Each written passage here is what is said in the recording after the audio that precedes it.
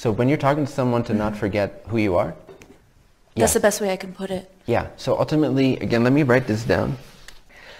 Who or what you are is that you are is what you are. So when people ask like, yeah, who I am, and if we're talking about the more relative world and we're not looking for stability, we're just looking for more experience without any ground of stability, which some people like. Usually we call that spirituality. Then this doesn't matter. Like, just pick whatever you want. Whatever you want to identify with or believe in, just pick that concept, whether it's a unicorn or a purple-legged creature in space, or your uncle's lineage or Native American lineage, or your body, whatever you want to choose, you can choose that concept that doesn't exist, right? But if we're talking about the stability of what's really you at all times, all you need to know is that what you are, who you are, is that you are. How do you experience that you are while you're talking to someone? I don't know. So can you maintain awareness of the fact that you exist? Make that more continuous while you're talking to someone. So I can talk to you right now and I can either get lost in descriptions and in whatever comes out of my mind, because if I have a fear blockage, then naturally I will want to control what I say to you and how it comes back to me, so I'm going to completely be lost in description. If I don't care about any of that because I've released those fears, how do you release fears? By knowing what you are, ironically, and seeing what you're not, till it dissolves. That's liberation, freedom. It's the fastest way to unclog your chakras. It's not to do chakra work, it's to know who you are. And that is by knowing that you are. Then you become better at it, and your whole system unwinds and relaxes, and this whole illusory nexus point of the ego knot just unties itself naturally into the open basic state of love, isness, awareness, which is always already here. As a result, it becomes easier and easier. I can talk to you, but I can maintain awareness that I am. In fact, that I am can become my predominant focus, so it doesn't matter. I'm not actually speaking. This is just happening. There's an intelligence operating. I don't need to control it. If I was afraid what I said and how it would come across, then I would be the person speaking, and I wouldn't be able to speak so eloquently and so quickly, because I would be thinking and controlling and comparing. It's awesome. Right? Yeah. So that is infinite intelligence, being able to use more of the body and the mind, because there is no sense of I'm a separate will in the way. There is the priority of love, isness, awareness. And so because that is the priority, I'd rather want to be happy than controlling.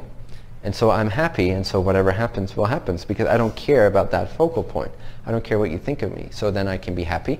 And since I'm happy, things flow because I'm intelligent by nature, by design. So it's a matter of disassociating, for lack of a better word, or realizing what you are, or maintaining awareness that you exist while you're interacting with someone. And you could try this. Like, look to a person in the room, like to your left or to your right. And if that person is occupied and the person on your right is also occupied, look at me. But you prefer the person in the room, right? So find the person in the room, just look at them, look them in the eyes. And if the partner to your left is not looking at you and the partner to your right is not looking at you, that really means something about how worthy and loved you are.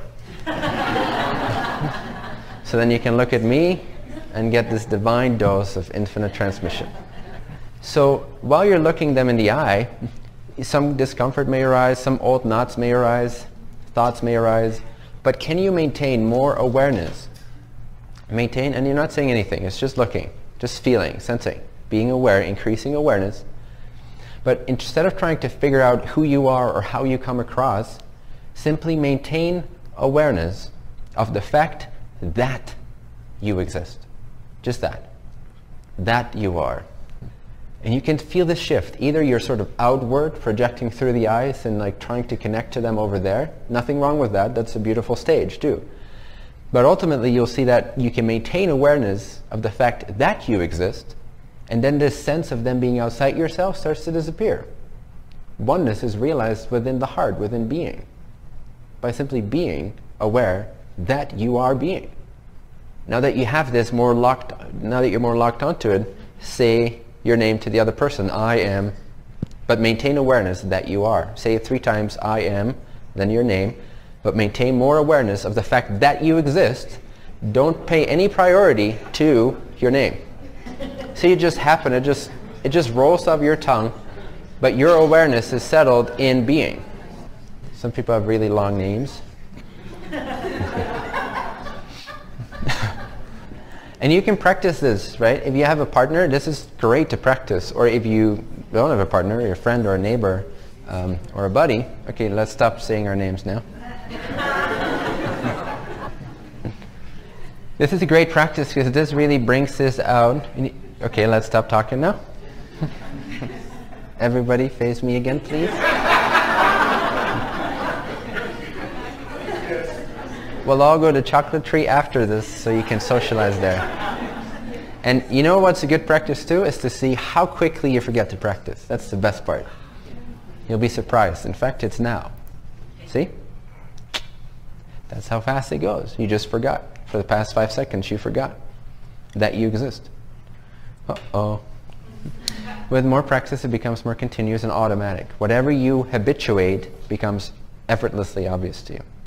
So, keep noticing that you are. Don't add any definitions. Don't add any ideas. Just the very basic, fundamental, experiential, before mind fact that you are. Because even before you state, I am, you already are, no? Be there. Be in the wordless recognition, I am. And then practice this with talking more and activities and driving your car and whatever it is. And it becomes stronger and stronger and stronger. It becomes this foundation, and it starts to outshine the illusion of individual perceptions or beings or things. So now it just, all you can see is your own light. Imagine being a light. The light turns up so much that you can't see anything that you're illuminating anymore. You just see the light that illuminated them to begin with.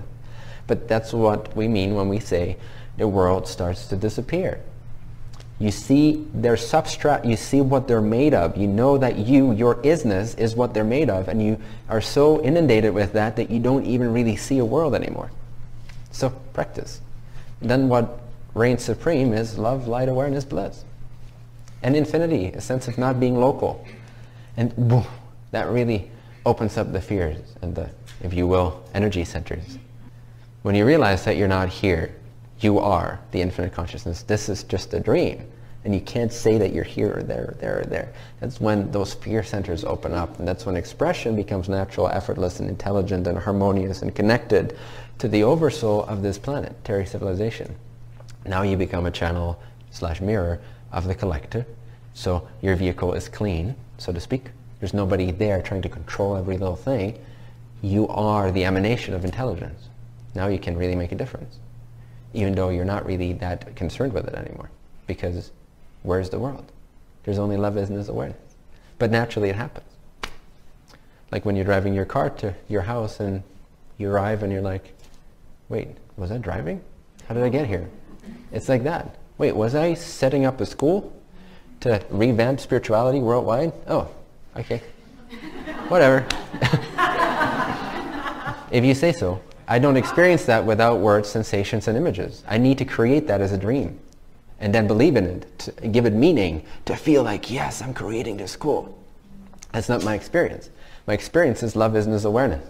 And schooling happens, right? Schooling occurs, if you will. But I'm not tying myself to that. Why would I?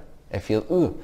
At some point, instantly, it feels detrimental. You can feel the sting of believing, giving meaning. Anytime you give meaning to something, no matter what it is, you give away power. When that becomes obvious to you, this sounds no longer like, well, that's a meaningless, empty world. No, it becomes so real and vivid because you see, evidently, how every time you give meaning to a perception, you literally give your soul away. Literally. But it scares people to think of not giving anything meaning. But it's the most liberating thing. From meaning to freedom.